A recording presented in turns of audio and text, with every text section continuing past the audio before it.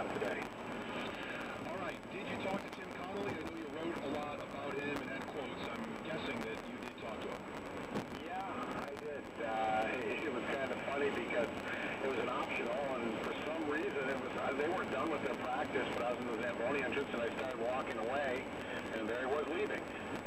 And I just said, Tim, aren't you talking today? And he goes, well, where have you been?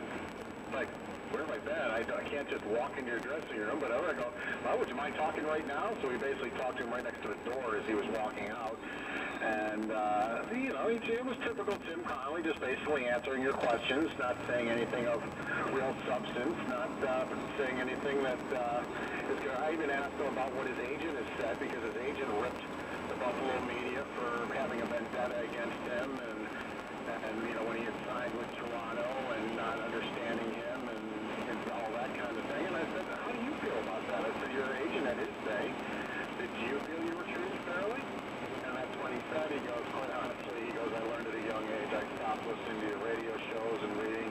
He said, you know, I made the mistake of doing that then, and I don't read it now because there's just no point in it. So he claims he really didn't know what was being said about him, but I have heard through other sources differently. Paul, how significant was it to you that he didn't visit with any of his former teammates today? I thought that was a bit weird, because I've never seen that. Any former teammate that had played here for a while usually will come over and say hello to the guys. The more you skate is when you're going to do it, and especially since you didn't skate. So you can talk to the Sabres as they're leaving or that type of thing, and usually that is done, but he said, nope, didn't talk to anybody. I just came in, did my thing, got ready, getting ready for the game, and left. Okay. You know, I don't know how relevant that is or not, but I'm sure it's probably happened at some point. I don't know if Slava Kozlov got warm and fuzzy with everybody when he came back, but, you know, I just haven't seen too much of it.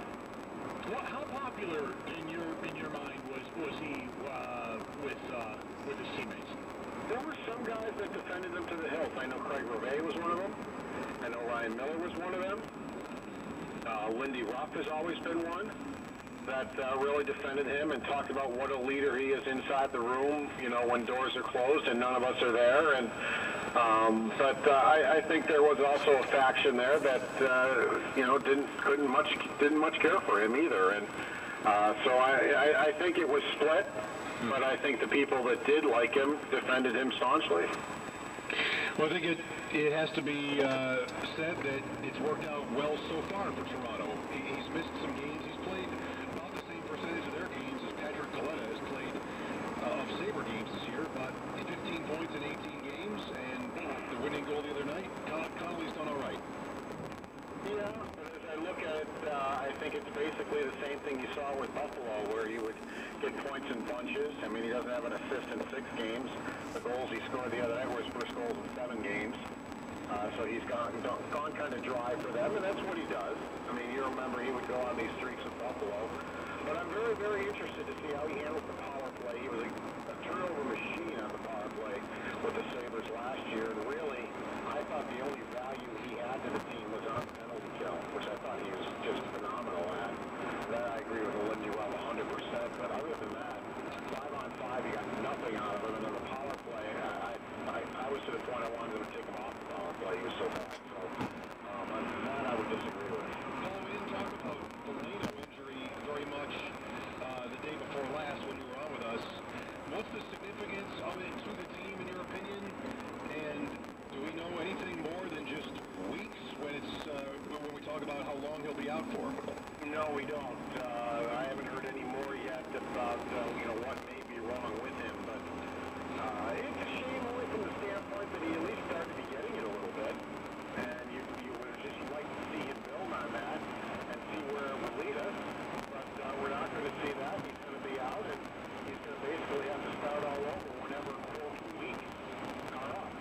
So I don't know if weeks turns into months or whatever, but it's not going to be before the Christmas break, obviously, or probably before the holidays are even over that we're going to see him back. But yeah, I think it is a shame that you're finally starting to see him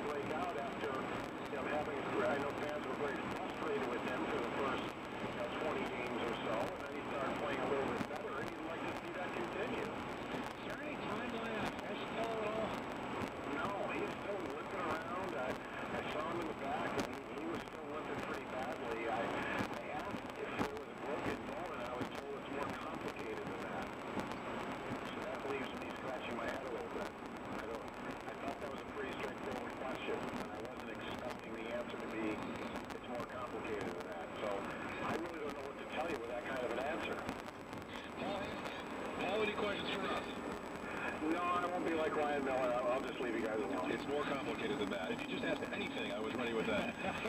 Okay, Paul, enjoy your night. You too. Take care. Paul Hamilton, he does have quite a write-up on Connolly on our website, WGR550.com. Rob Ray is here making faces at us, so we remember to mention that Rob will be on in like 20 minutes. Yeah, he's hurt. Well, he had to make up for the other day. He was running behind on Tuesday, I think it was, so he got here nice and early now. Maybe he'll do a little shopping at the Sabre store while he has some extra time. He could do that. There is one thing in there I'm eyeing. Is it those? It's the blank. There is one thing in that Sabre store I'm eyeing, and it's the blank. I will give you the actual answer that there is one that I'm wanting. Are we doing that game or not? Sure, let's do it. All right, I'm in. I'm a guy with GregCloud.com. Yes, Chief. There is one thing in the Sabre store I'm eyeing, and it's the blank. Gene, I'm with the cash register. Hadn't thought of that. Sal, I'm here. Sal, there is one thing in the Sabre store I'm eyeing, and it's the blank. The Samurai Saber.